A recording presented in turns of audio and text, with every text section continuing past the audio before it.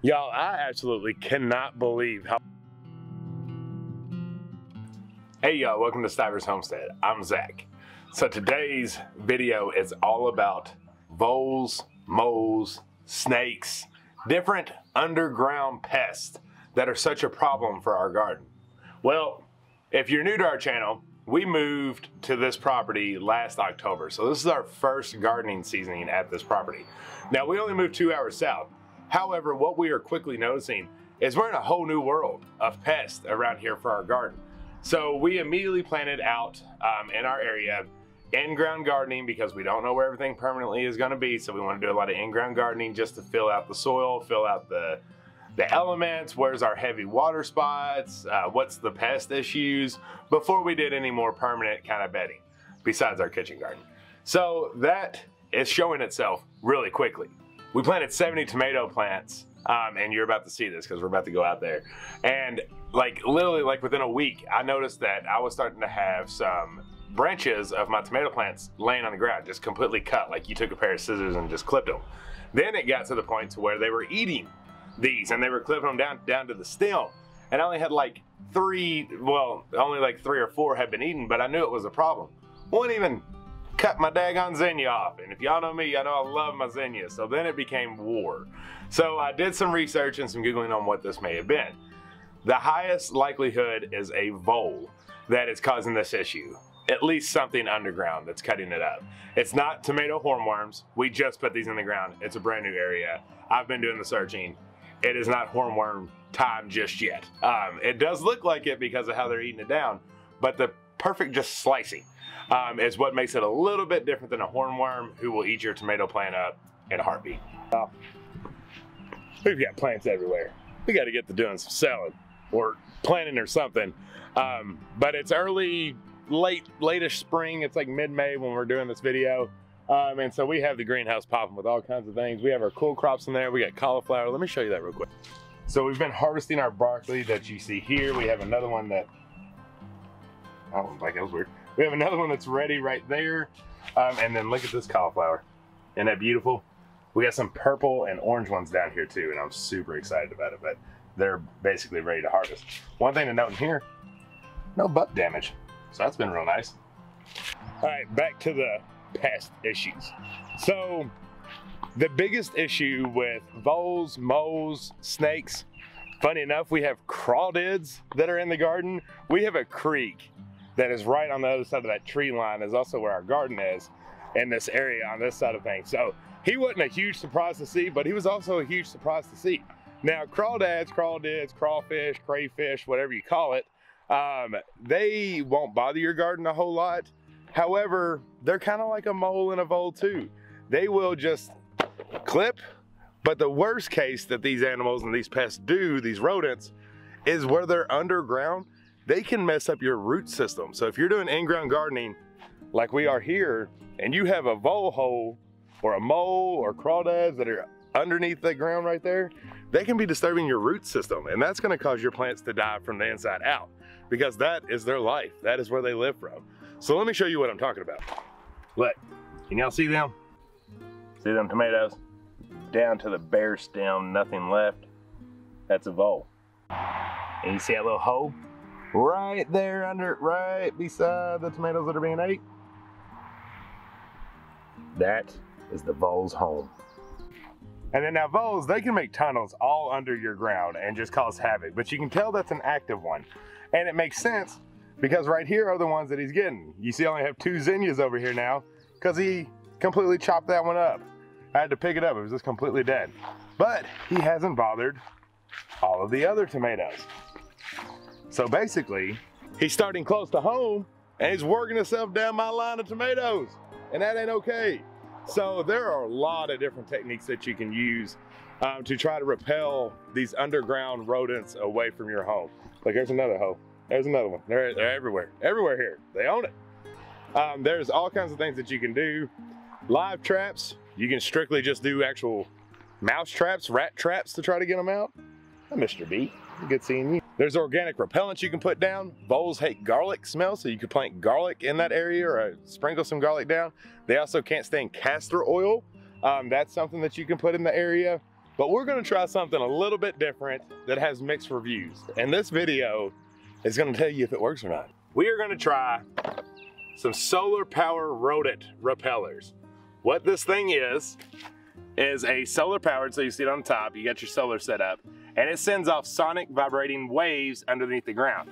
Because the one thing that they don't like, oh, there's a cat on my trailer, Lordy. One thing that really gets on moles, voles, snakes, etc.'s nerves are vibrations. They don't like underground being all crazy and having loud noises and all that good stuff. That gets them out of that area. So when you just listen to the basics, it's like these should be just fine. They should work great. Well, a lot of people have different opinions on it. I don't know if they work or not. This will be the first time, and I promise I'm gonna wait. This video is gonna span a few weeks, so you actually get to see what the effects are here. So we're gonna give them a try. This brand is Nikand, Nikand. Come in a 4-pack. They weren't super cheap. I think they were like 20 or 30 bucks for a 4-pack, so they better do something. I got 2 of them. So I have a total of 8. They're supposed to cover, I think, about 90 foot of vibrations, and each one of our in-ground beds here are 100 foot, so that's pretty good. I don't believe that it's gonna be that great, so I'm probably gonna put 3 per row, especially with the tomatoes here, and see how that goes. And we'll just cross our fingers and see what happens. So let's get these open and let's get them in the ground.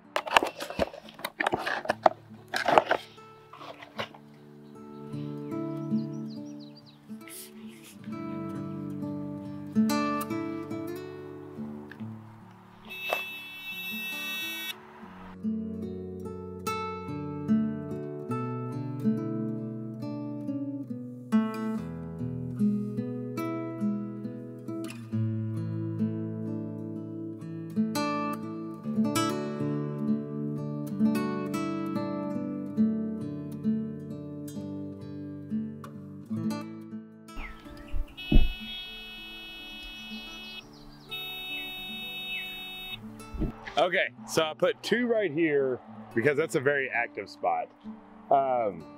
Yeah, well, the good thing is you can move them around. So I'm just putting 2 right there to see how it is. And then the other 2 out of that 4-pack, I just kind of did 1 down here in the middle and then 1 down there at the end.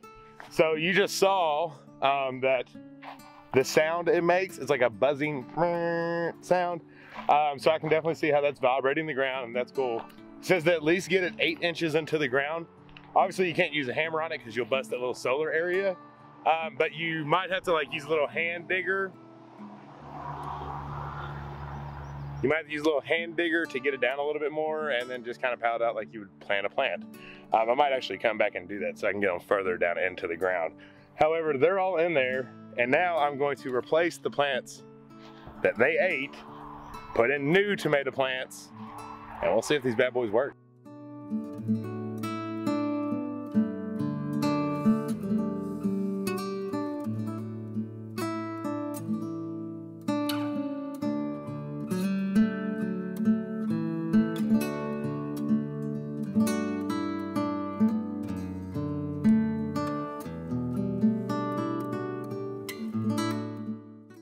All right, 4 in the tomato bed.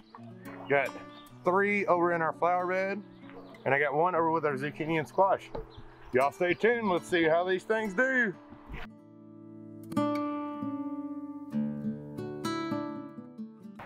Welcome to 2 weeks later, y'all.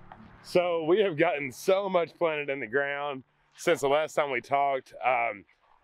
You'll see a garden video, or garden tour video eventually on all the different stuff that we planted. However, we need to do a recap on the sonic ultrasound mole snake removers and if they worked. The verdict, they are working great. Every single tomato that we have has not had 1 bite off of it since we put these things in here. The only thing they've had removed is me actually clicking them off for doing some pruning, but they look great. Y'all, I absolutely cannot believe how well these things are doing. To be honest with you, I thought I was wasting my money and I didn't think it was gonna work at all. But here I am, completely wrong. They did great, and I'm so happy that my tomatoes have not been chewed on. It's such a relief.